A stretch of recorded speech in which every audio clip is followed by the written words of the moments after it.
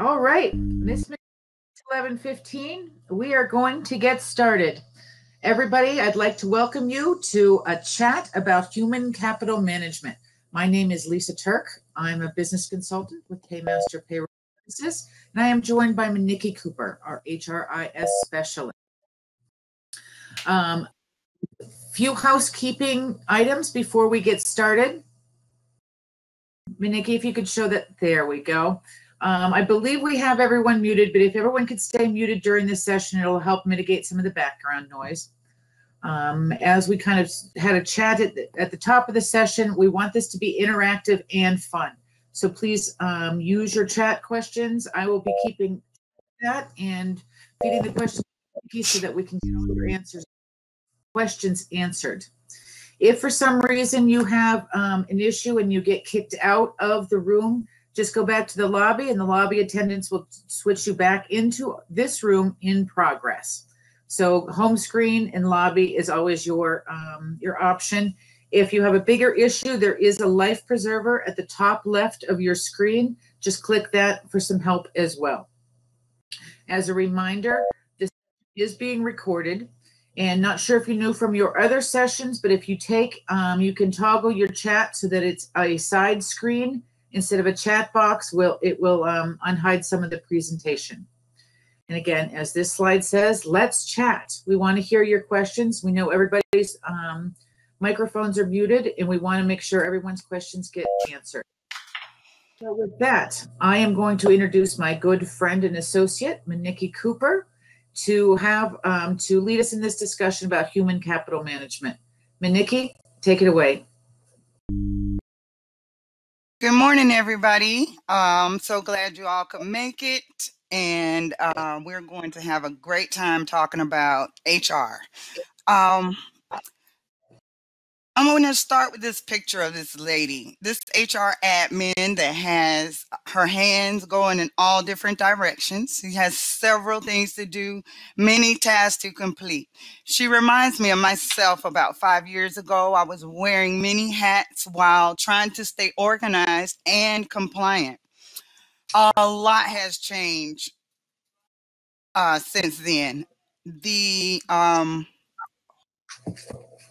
I'm sorry, a lot has changed since then.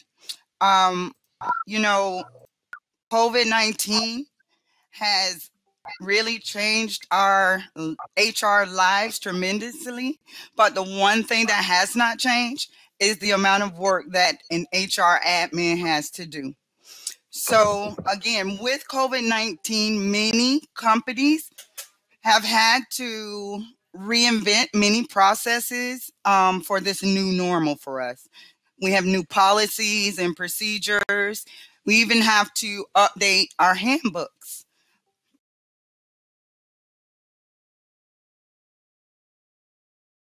So we're going to talk about the employee life cycle and some of the challenges you all are facing today with COVID-19.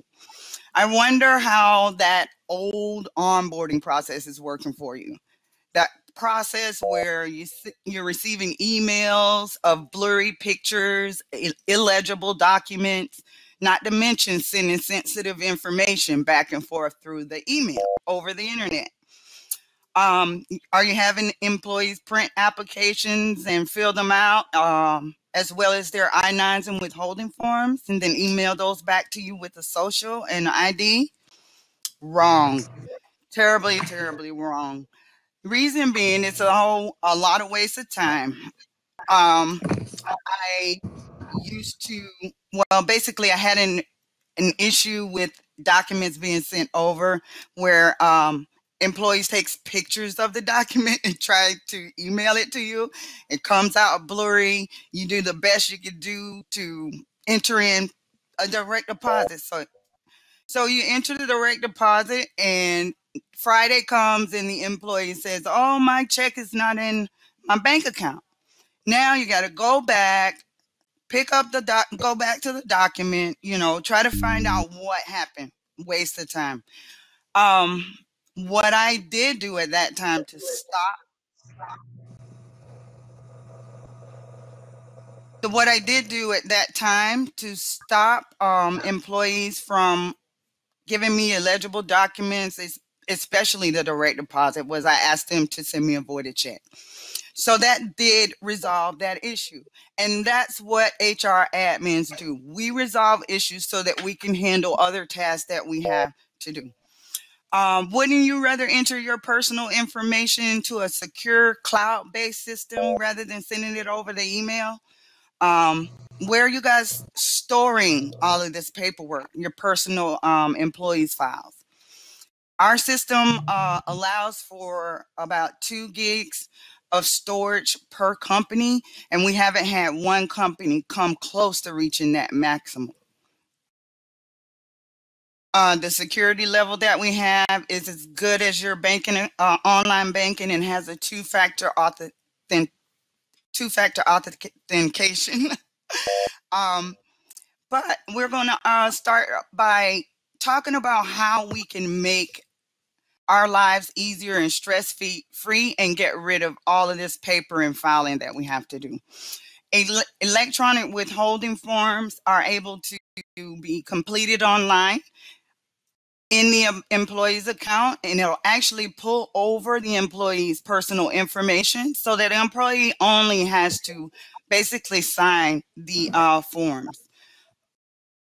Checklist. We have employee handbooks that can also be acknowledged electronically, and custom forms. Like I said, the custom forms sometimes have several fields, including address, phone numbers, and any information that is required for a form that is on the employee's profile. We can add that field and automatically populate that information into any of your custom forms. Checklist. I absolutely love checklists. I used to use checklists for everything, because if I didn't have a checklist, something could easily get slipped through the cracks. It helped me to keep things in order, help things to stay consistent, because the more you do it, the less errors. And it makes sure that I was compliant in a lot of areas. Without that checklist, many things could slip through the cracks. Back to our custom forms. Back in the day, we used to use Adobe Sign. Adobe Sign still caused us to have to print that document, file it somewhere. Well, custom forms are stored in the system. Like I said, the employee would just have to go and click to sign, and that document will be stored on that employee's file. It wouldn't have to go into a file cabinet. How are you guys requesting information from your managers or your employees? The system has an HR action that would, these are HR actions, by the way, my employee action request and my information action request. So the employee action request is generally sent to managers and administrators to handle scenarios such as promotions, salaries, changes, hiring, and terminations. The my information action request is typically sent to your employees when their information needs to be updated. So we have a couple questions for you guys. I would like to know, how are you making sure that all your tasks are completed these days? And how are you receiving information from your employees? Nikki, we also have a question about our checklist expiration dates automatically generated. Do reminders for checklist. Okay. Checklist. First of all, when you create a checklist, you are going to create a checklist with every item that you would like your employee to complete. A checklist can be a new hire checklist, or it could be just a new policy that was created, and you would create the checklist, assign it to your employees. The employees would receive a notification to go log in and to complete the checklist. If the employee doesn't complete the checklist in the amount of days that you set for them to complete it, then a reminder will be sent to the employee. And basically, they will receive that reminder, I believe, every day until they complete that checklist.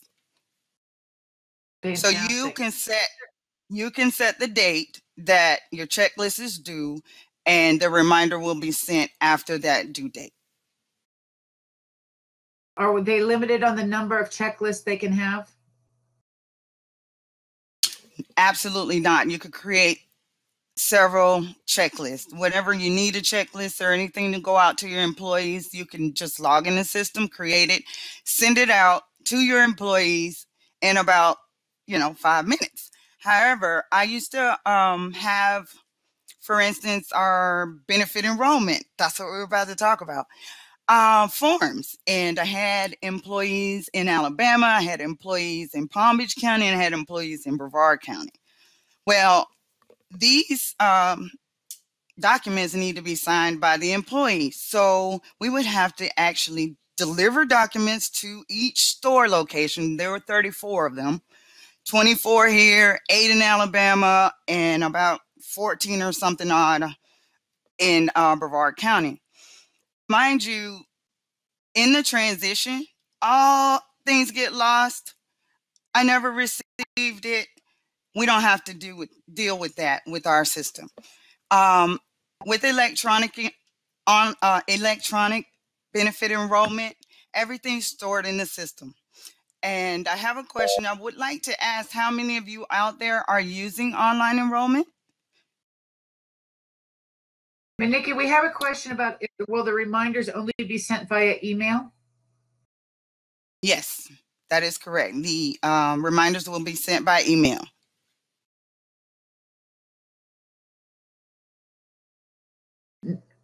Peggy would like to know, how many of you guys? Go ahead, Lisa. There's a question of whether if text option for reminders. There actually is a text option that was came out this year, actually just recently. So there is a text option to send out reminders and notifications. Excellent. So how many of you are using online enrollment? And what systems are you using to complete the enrollment? I know some of the clients are using Employee Navigator.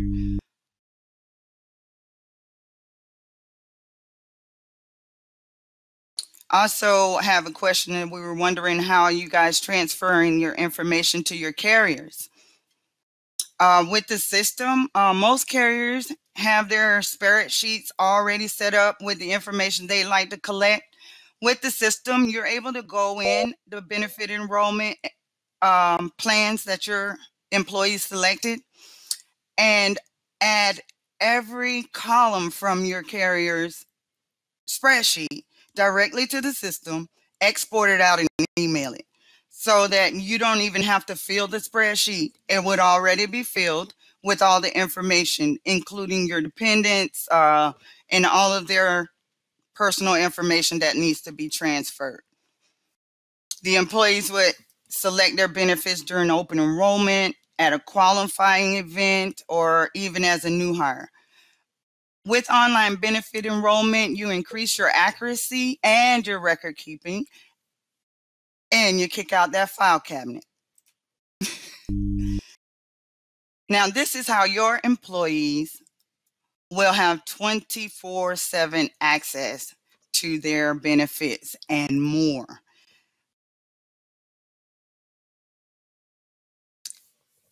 So your employees with the HCM to Go app are able to complete the employee self-service. Employee self-service is the employees able to update their personal information, such as their address, their emergency contacts, or their contact information. They're able to request time off, and that time off in turn would be immediately sent a notification to that employee's manager to approve that time off. All of this can be done directly in the app. Their time off could be approved and requested in the app. The employees are able to see their time off accruals, their balances. They're able to view their schedules and timesheets, and any company information that you allow for your employees to access would be listed in your company documents so that it's easy, accessible, and downloadable for your employees.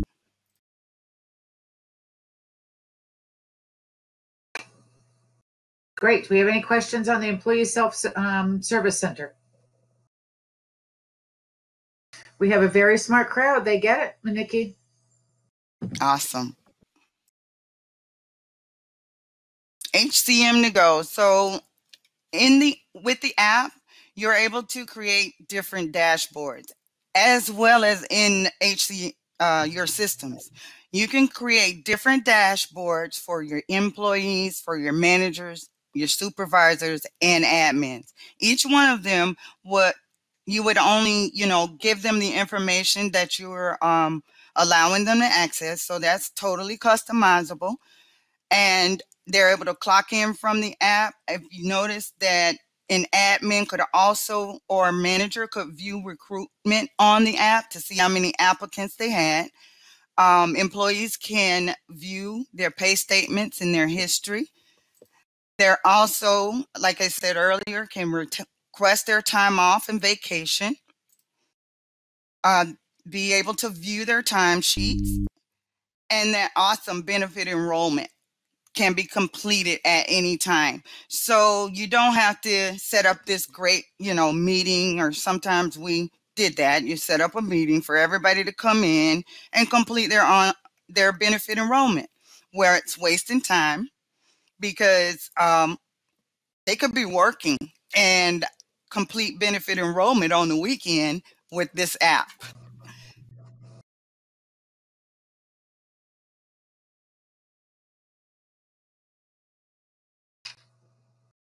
All right. So we're going to talk about asset management. Especially during this time with COVID-19, employees are home. I have a couple of computers here, a telephone, and your companies need to keep track of your assets because they are expenses. So the system will allow you to keep track of your vehicles, your computers, your keys, credit cards, or any type of asset that you've assigned to the employee. It's very detailed, where you can even put in the model numbers and the serial numbers to these items. You're also able to add the cost of the item. And the reason why it's so important to keep track of your assets is that all of these items must be returned upon termination.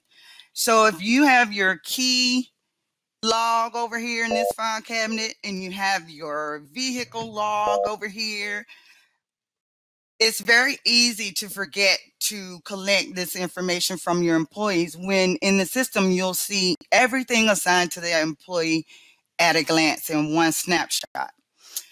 Your credential, we have credential management as well, with expiration tracking, where you could track your licenses and certifications that your employees need to get to perform the jobs that they're in. So if that employee's certification or license slips through the cracks and expires, then what do? You have a liability there because you have a person working without the credentials that he's supposed to have. So in the system, you're able to assign the credentials to the employee, and you will receive a notification upon expiration or approaching expiration. You could set your notifications to come to you 60, 30, 90 days, 7 days. You can set these up to do anything. Once that credential has expired and it needs to be updated, there's our employee self-service again. You're able to create an action to send a notification to the employee, let them know to upload their new credentials.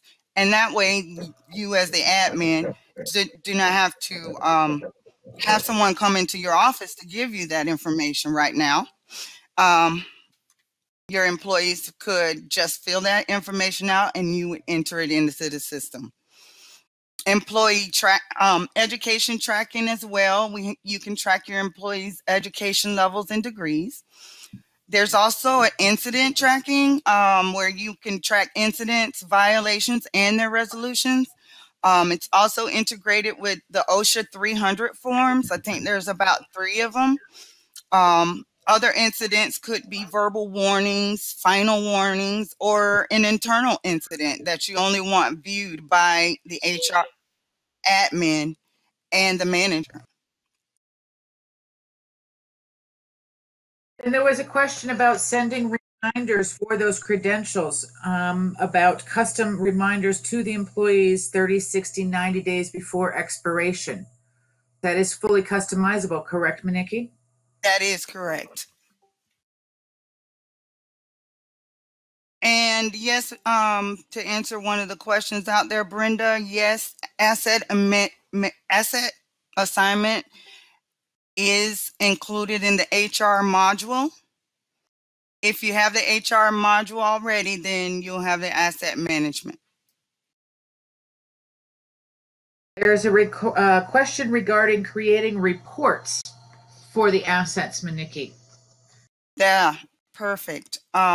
So just like you guys' employee information screen, the asset report would be the same. It'll be located under your team tab, and you go to HR and then your assets. Once you pull up the report, you're able to see all the assets as well as any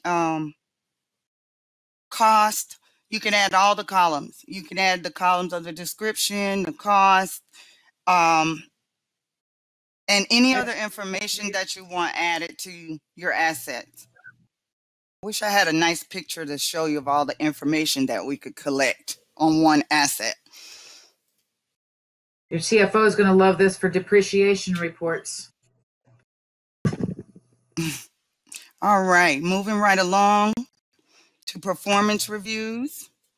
Our performance reviews are totally customizable because, number one, you'll have a totally different performance review for your admins, your exempt employees, and your non-exempt employees.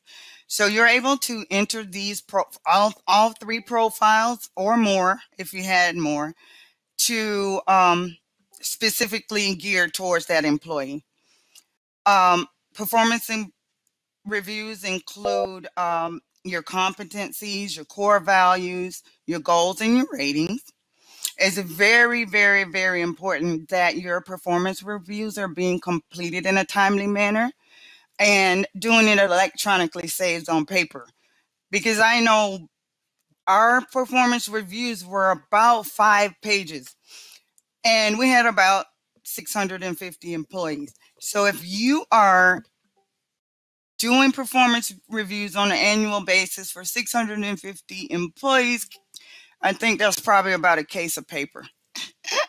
It has to be circulated to the manager and to the employee and all the way back to HR.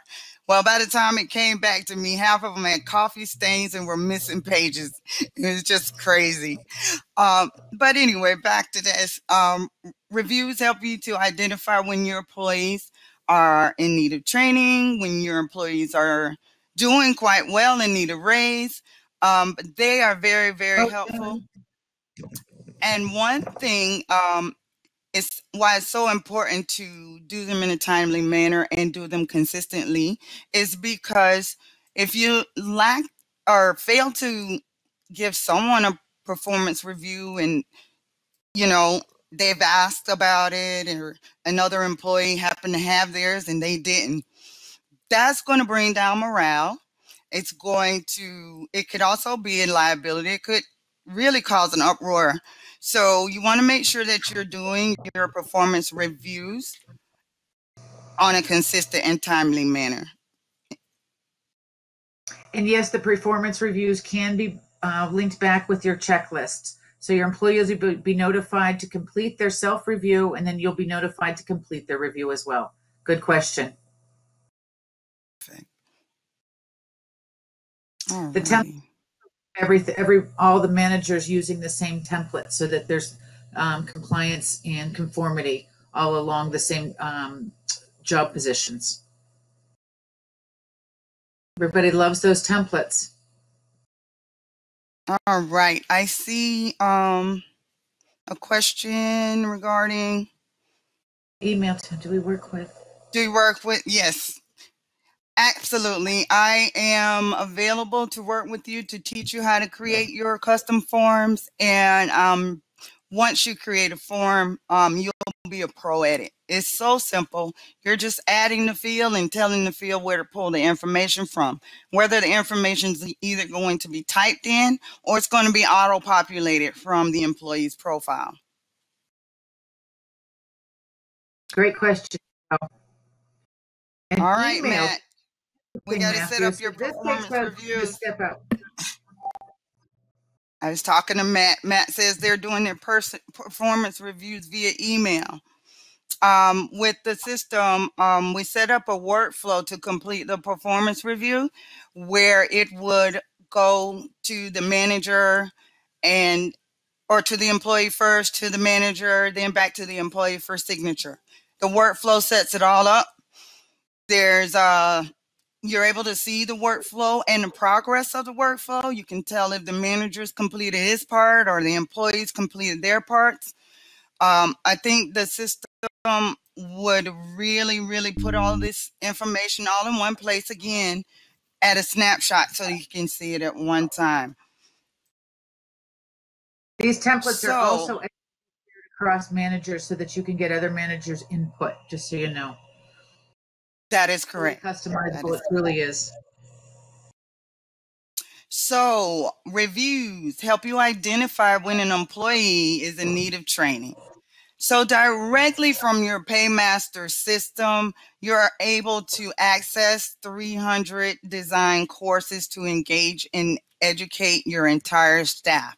Now, this is in addition to what you probably have already. However, it would be able to be accessed directly from your PayMaster module, and it has several 300 courses on the following topics: harassment, compliance and legal, environment and climate, work safety, human resources, computer and IT, customer service, professional development, and the newest one is the pandemic response. Just this year, this California, Connecticut, Delaware, New York City, I think a couple other places, Illinois and Maine, they all passed statutes where their employees had to take, or requiring their employees to take sexual harassment training. So when a state makes a statute as such, wouldn't it be just great to be able to just log into your PayMaster system and assign those courses to your employees all at once? And now you're able to track it. You're able to track their tracks. Even if you had to assign more than one course for more than one different of the topics, you're able to set those tracks up to be completed at a certain time. So you're able to set the completion date that they should complete them by. You're able to also just view this information in report form as well. Maniki, we do have a... Yes. So yes, the HR module, much like the time labor management or the simple payroll module, it is an additional cost. So if you do have the HR module now, we can help you set up with the templates, all the functionality of it. But the HR module is in addition to the straight payroll module. Correct. HR going back support and demand. Oh, go ahead. The learning, sorry. For those that offer tuition assistance, I will tell you that if you are, this will work with outside trainings as well. So if you are requiring your staff, or you provide tuition assistance for your staff, you can put their coursework that they're currently working on in there, and work in conjunction with the payroll module for reimbursement once that their coursework has been completed, or we'll match it with your tuition assistance policy. Perfect. Now, HR support on demand is another part of the system. This is your personal HR assistant. Just to name a few of the resources that are available through HR demand, you can look up any of topics under that topics tab. You can look up benefits, diversity and discrimination. You can look up health care reform and more. Under the laws tab, you would have your state and federal laws at a glance, because when you set yourself up, you're going to enter the state that you are working in, as well as the number of employees. So when you enter this information, once you sign up for HR support, all of that information that's there for you is geared towards your company size and the state that your company is in. The learning, this is where you would access your employee training. There's also articles in there, very informative articles about employees and employee training. The tools tab, you'll have your employee handbook, job description library, and a policy library. In 2020, there were over 200 new labor laws. And just to put it out there, if you have not reviewed your handbook, then it's probably most likely, definitely outdated. So this would be a great place to go in and update your handbook or create a custom handbook, or you could ask a pro. Under the documents tab, they have little checklists there as well to help you complete any tasks. So if you don't actually have a checklist, you could download a checklist for different tasks and you could tweak it to your company, so to speak. But most of them come in Word form and you can just change it around. There's forms, there's guides, and there's letters that are templates for your employees. HR demand also has where you can ask the pros. You can ask a HR SHRM certified professional any of your HR questions, whether it's on sexual harassment or whether it has to do with COVID-19. The HR support system actually has a dedicated COVID-19 resource center. And in that COVID-19 resource center, you have COVID-19 templates or letter templates that you can send out to your employees. This service also sends you out emails. I don't know the frequency right now, but I just recently read one and they were talking about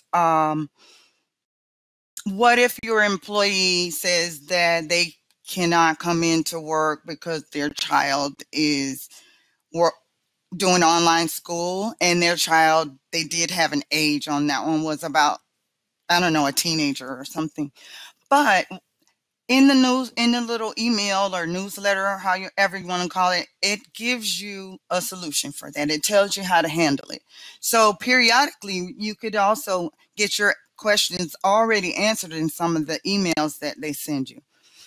The COVID-19 Resource Center is a very great place. I've been getting a lot of COVID-19 questions, and with things changing on a day-by-day basis, this HR support will keep you up to date and keep you in compliance and basically advise you on some things that you may not have known what to do at that time. Do we have any questions about HR support? Changes. Nikki, we have a question, is if somebody is available via the telephone, if they want to speak with somebody. Yes, there's also a phone number in the system where you could call them as well. And I did put in the chat, just so you were aware, regarding, we did mention the 6 states that require the sexual harassment training, that new emails will be regarding new legislation in your state, should it arise. Correct. There's all right. And it, there we Wanted go. to find out if anybody had any more questions on the HR support and on demand.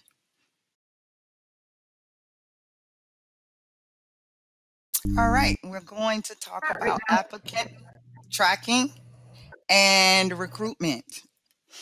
You can track your applicant activity in the system, create and post job requisitions, schedule interviews, and run different reports in relation to job application or job requisitions and applicants.